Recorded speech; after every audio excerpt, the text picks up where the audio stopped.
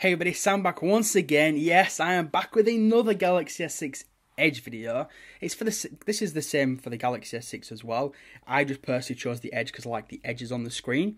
And what we're going to show you in this video is show you how to set up the fingerprint scanner.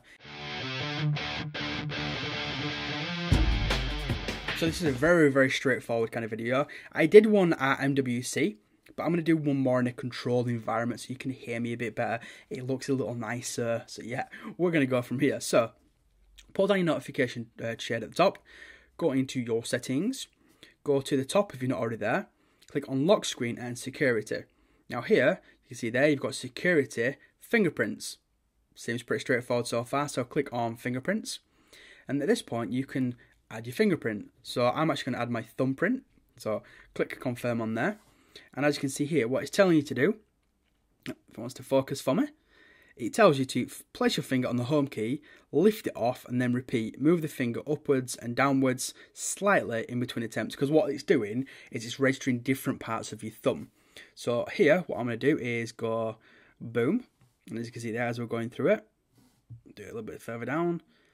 And all you need to do is keep moving it around. You may get the odd one where it says, no, I'm not too sure what you did there. So just keep putting it on and putting it off. And as you can see here, it is very straightforward. If you've ever used a Touch ID from Apple, then you're probably thinking, this looks awfully familiar. To be completely honest with you, yes.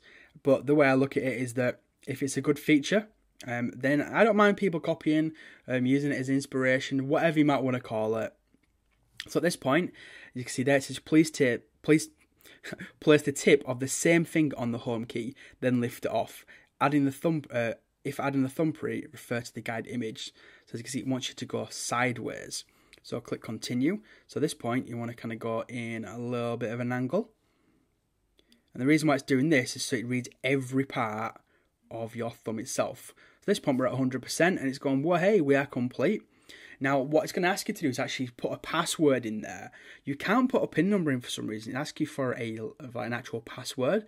Now, let's say your thumb or your finger got cut off, or you lost a hand or something, and you couldn't get into the phone. The only other way to get into it is going to be via the password. So you're going to want to put a password in there. So I'm just going to add my password into it now. So I've added my password in there. So all you need to do is click continue. It asks you to confirm your backup password, because if you put it in wrong and you don't know where it is, you're going to be snookered. So stick it in again now. So I've stuck mine in there, so click OK. And it wants to, do you want to enable the fingerprint on the lock screen? Well, I want to click OK at this point. And actually, now it's actually, my fingerprint is now for the lock screen. So if I turn the screen off and then turn it back on, you can't just swipe into the device. As you can tell there, it's wanting your fingerprint. So to get into the phone, just tap your thumb on there, or your finger, whatever you've used, and woohoo, Bob's your uncle. Now, a good thing about this is you can actually add more than one fingerprint. So to actually get back into it, you need to add your fingerprint again, and you can add more than one. So you can add your thumb, your finger, your pinky, your big toe, whatever you want to add on there. And as long as it reads it, then you're good to go. Well, that's pretty much it. That is how you set up the fingerprint scanner on the Samsung Galaxy S6 and the one I'm using, the Galaxy S6 Edge. But anyway, people, if you've got any questions you know what to do by now, you can hit me up down below. Don't forget to hit the like button, because it is very much appreciated. And go on, if you're new, hit subscribe, because you know it by now, it's free. Anyway, thank you for watching, and you'll see me in my next one. Cheers, everyone.